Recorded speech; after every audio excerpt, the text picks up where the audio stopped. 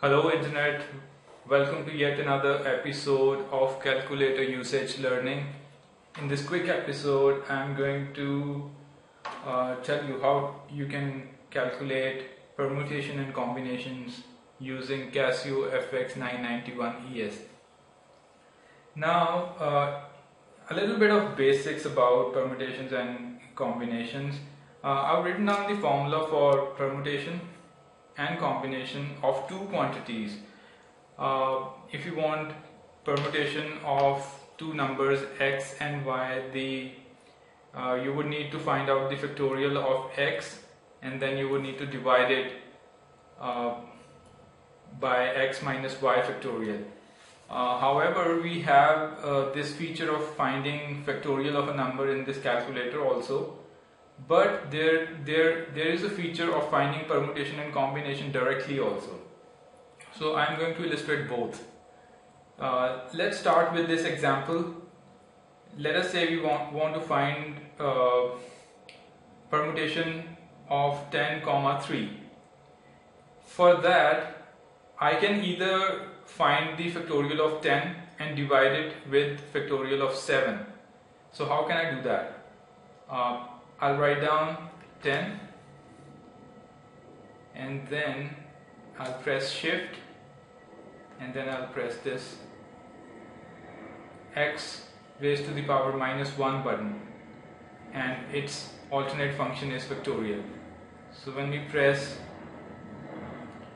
equal, it gives me the factorial of 10, and then I can further divide it with, I can divide the answer by 7 factorial, and that gives me the answer 720. And an alternate way of doing that is doing it directly. How can you do that? You simply say 10, then you press shift and press the x button, whose alternate function is permutation. So you get 10p and then you write down 7. So this is 10 permutation 7, and this gives me directly, this is 10 permutation 3. So I'll write down 10 permutation 3, it gives me 720 as the answer. So both ways you get the same answer, however the second way is much faster. And then you can directly find the combination of two quantities, and let's find out combination of 10, 3. That will be 10 shift and then divide button, whose alternate function is combination, of course, and then you write 3.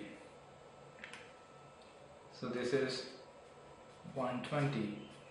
So how cool and easy is that? I hope this quick tutorial was helpful in finding permutation and combinations using the Casio FX-991ES calculator. And if this tutorial helped, please click on the like and subscribe button. I'll see you in some other tutorial. You have a good day. Bye.